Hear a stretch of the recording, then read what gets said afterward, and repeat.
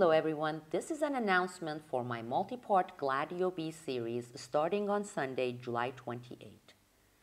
Over a decade ago, despite multiple government secrecy orders and state secrets privilege provocations, I was the first person, the only one, to expose Operation Gladio B and introduce the world to the continuation of CIA-NATO clandestine operations in creating synthetic terrorism in target nations after the collapse of the Soviet Union. Operation Gladio B was a switch from using CIA-NATO created communism-clad terror cells, Gladio A, to using Islam-Muslims-clad terror cells with the purpose of containing competing powers, Russia and China, and ruling the court of public opinion around the world in perceiving a common enemy, aka Islamic terror.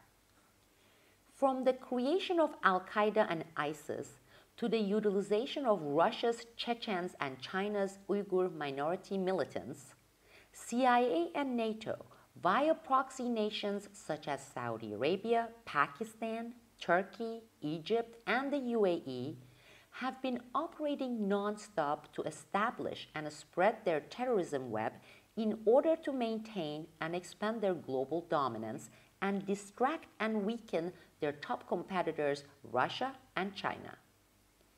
But, yes, there is a but. In the last few years, Russia and China, with calculated action plans, clever safeguards, and through new strategic alliances, including those formerly CIA-NATO proxy nations, have been dealing one blow after another to Operation Gladio B.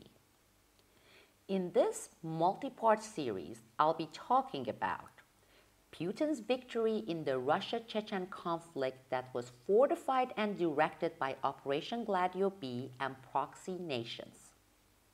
A series of awe-inspiring bold assassinations of Chechen leaders in Turkey, Sweden, and the UAE by Russian operatives.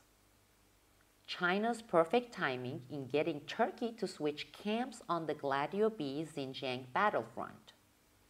With all these new shifting alliances, I'll be also talking about the possible new candidate nations for Gladio B proxy positions and more. The Gladio B series part 1 will be published on Sunday, that will be this Sunday on July 28. There will be at least 8 episodes with historical context, flashbacks, and more.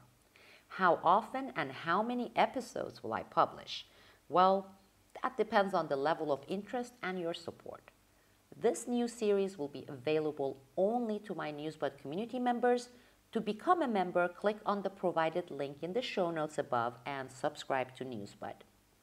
For those of you who don't know about CIA-NATO Operation Gladio B and not familiar with my past reports and interviews on this topic, I recommend that you read my best-selling book, The Lone Gladio.